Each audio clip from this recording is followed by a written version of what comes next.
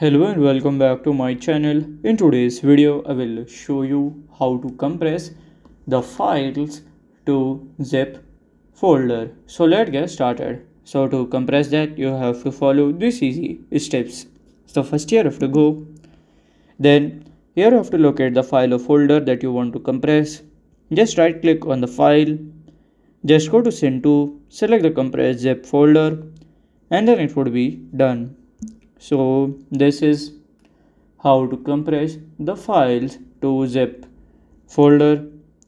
And if you find this video helpful, make sure you like, subscribe and share the video. Thank you for your watching.